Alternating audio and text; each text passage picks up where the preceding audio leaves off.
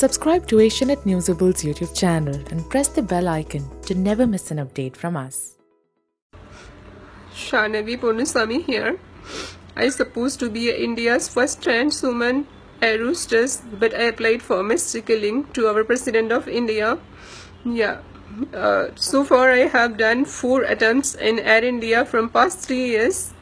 But my name is not in the final list. Later I came to know Air India having reservation policy only for male and female. So it clearly states that it's impossible to make a cutoff in it.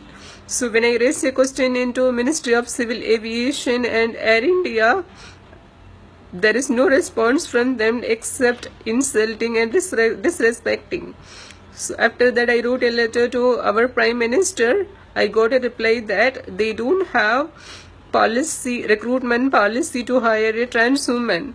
So my Indian government replying that they don't have policy to hire me even I have a qualification and experience. Then I took this matter into Supreme Court on November 6th.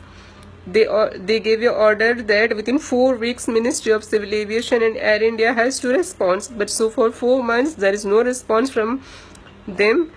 And later I came to know my case is not in the list just because, later I came to know I have to pay money. So without any basic rights, without any basic income source, from where will I have to bear this money and all?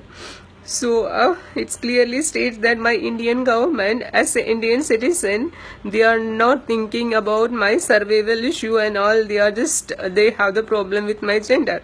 So here I am requesting our President of India to do a mercy killing, please.